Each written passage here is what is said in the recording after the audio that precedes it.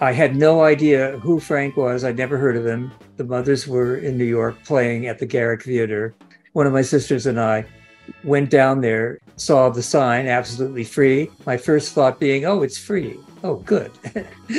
Frank came out to the audience, and he's just like, making sure his sound is okay. And then he jumped up in the air, and as soon as his feet came down and hit the ground, the band was starting to play something completely organized. They sounded really, really good. They wouldn't play a whole tune and then stop. They would just transition into another tune. So it wasn't just listening to a band. It was like being presented with everything that interested me in music.